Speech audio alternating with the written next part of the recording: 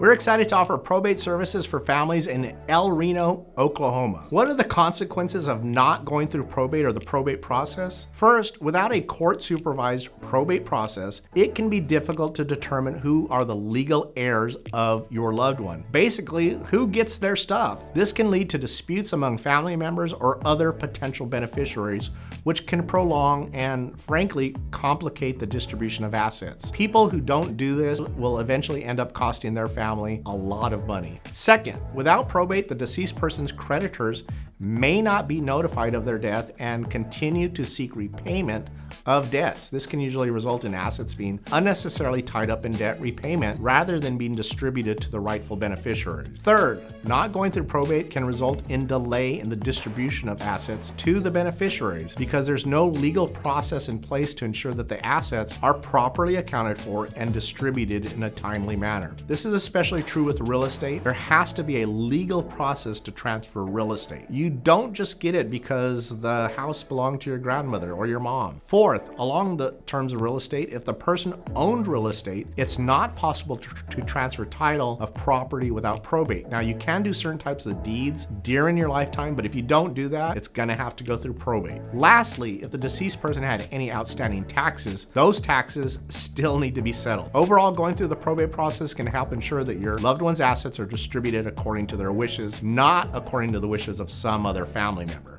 and that any outstanding debts and taxes are paid so that the beneficiaries can receive their inheritance as soon as possible.